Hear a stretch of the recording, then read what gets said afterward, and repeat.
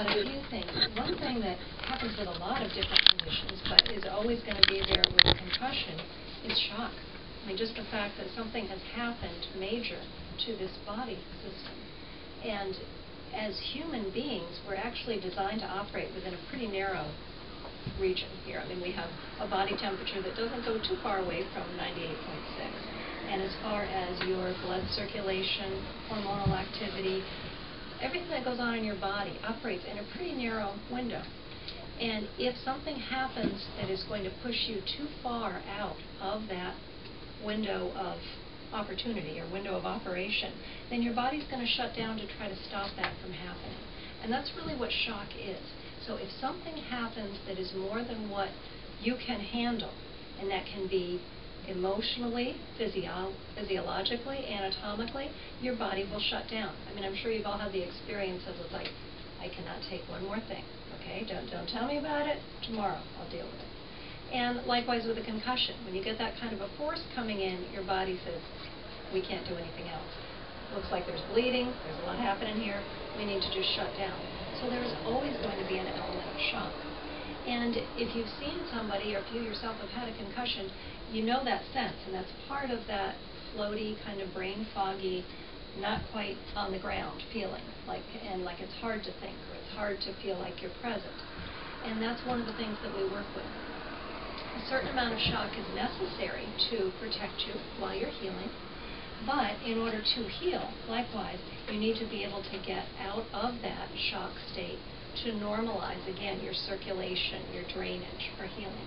So that's one of the things that we work with as soon as we see somebody, is just helping their adrenal glands and back and say, can we support you a little bit? Maybe by supplements, maybe by treatment techniques, but can we let the adrenal glands and your adrenaline, your cortisol, stabilize a little bit to move you a little closer into the healing piece. We also work with people's breathing, the diaphragm. We know about our diaphragm here, but we also have sheets of tissue that are diaphragms at the pelvic floor, at the thorax, and at the base of the head, some of those tissues that we saw wrapped around inside the skull. When you get a trauma, just like you hold your breath, and sometimes afterwards people will say, I can't even really take a deep breath. It hurts to breathe too much. And there's that holding pattern. But very gently helping to open up those diaphragms, get that tissue moving again, gets you breathing. And as you breathe, you better again circulate the blood, drain the toxicity of the lymph, and get the body again back into a more healing kind of pattern. And then we look at, like Carol was saying, some of the physical alignment. We take a look at the sacrum.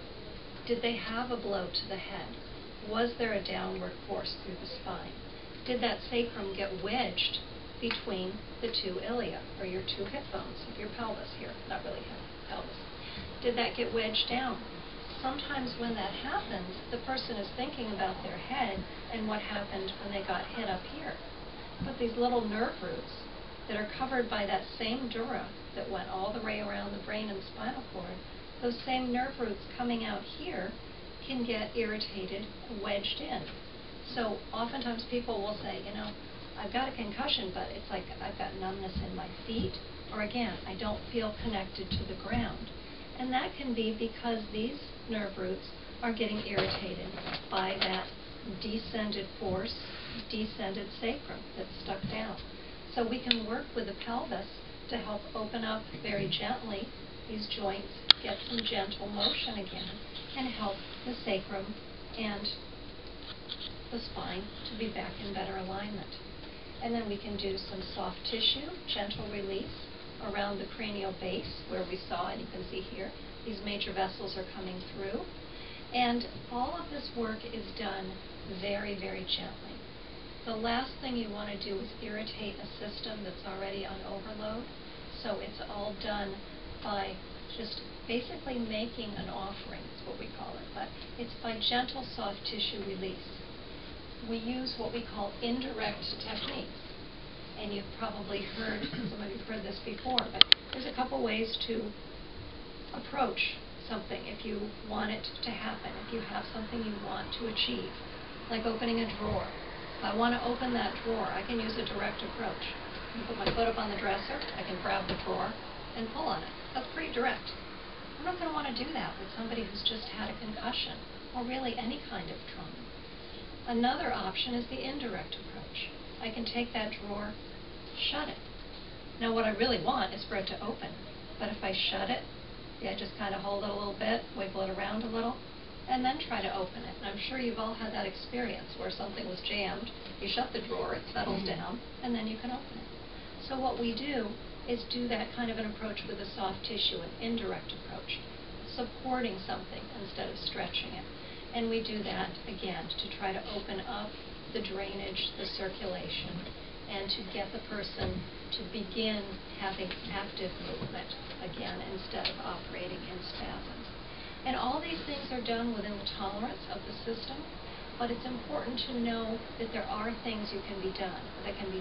We tend to think of this rest period as a hands-off, and it is important to allow the body to have time, but there are things we can do to help move that along.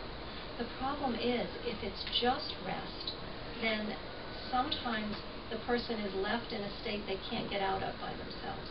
There's too much spasm, there's too much holding, there's too much shock, and they can't move into a true healing kind of phase. They need some help and support to get there. And those are the kinds of things that we do to try to help shift that timeline. And that can be, we've had people that have just had concussions.